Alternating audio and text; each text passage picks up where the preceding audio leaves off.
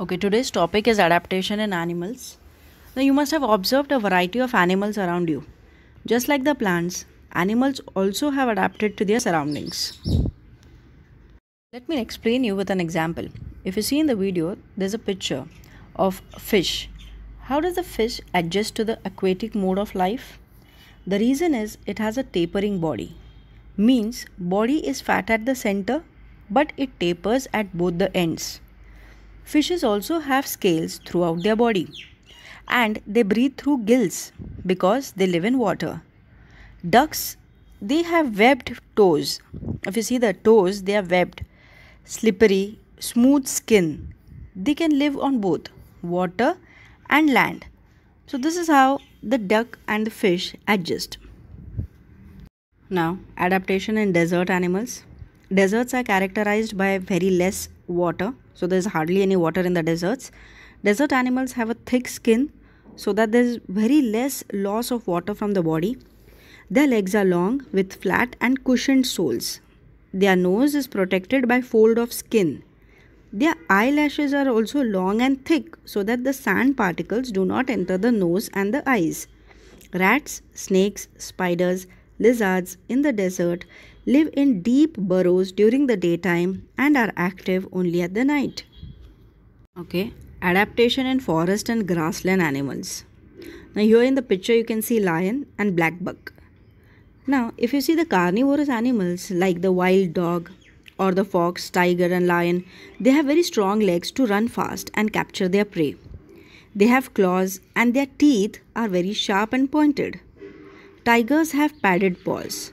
So this helps them to silently stalk their prey and capture it easily. The eye of the predatory carnivores are located in front of the head. It helps them to spot their prey from a very long distance too. Now if you see the herbivores, the eyes of the herbivores like the black buck in the video, they are below the forehead on either side of the head. This gives them a wide angle vision which helps them to protect from the predators. Their legs are long and tapering with strong hooves which enables them to run fast, taking long leaps. Their long and freely moving ears can receive sound from long distances and different directions. Now this is how they have adapted to the they have adjusted to the forest and the grasslands. Snowy regions, okay, the white fur on the animals help them to hide from the other animals who would eat them. So this white color actually helps in camouflaging. Camouflage means to hide. And the thick layer of fur also acts like a protecting coat against the cold climate. This is how the polar bear or the other animals in the Arctic or the Antarctic regions adjust to the cold regions or the cold temperatures. Adaptation in reptiles. You must have seen how snakes and earthworms creep. Which organs do they use for creeping? Are there any special changes for that purpose? Animals like house lizard or it can be a crocodile, they use their muscles for creeping. Similarly, they show adaptations in skin, soles of feet, body color, etc.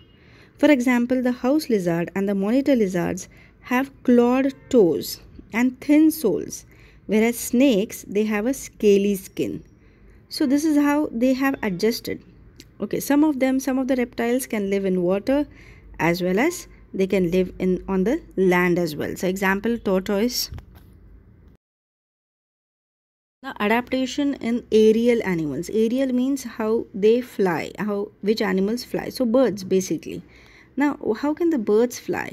If you look at the shape, the spindle shaped body of birds, it also reduces the resistance of air while flying. So with hollow bones, the bones are hollow, okay, so it makes the body very light. And a body covering of feathers and modification of 4 legs into wings. They don't have 4 legs, means they don't have hands, but they have, those hands are modified into wings. Their body becomes very light in weight. And these are main reasons how the bird can fly. The body of insects also is light in weight and it tapers at both the ends. They can also fly with 2 pairs of wings and also walk with 6 stick-like legs. Bats can fly with the help of a patagium, a thin fold of skin between their forelegs and hind legs. So this is how the birds have adjusted to the flight mode. Flight mode means how they can fly. For food in animals. Now woodpeckers generally eat the wood-boring insects but also love to eat the tree sap, the berries or the seeds, etc. Now butterfly, if you see, they suck the nectar from the flowers. So this is how the adaptation for food in animals takes place. We can categorize the animals as herbivores and carnivores. Special adaptations are seen in each category to make the process of feeding easy. Okay, so this was all about the adaptation for food.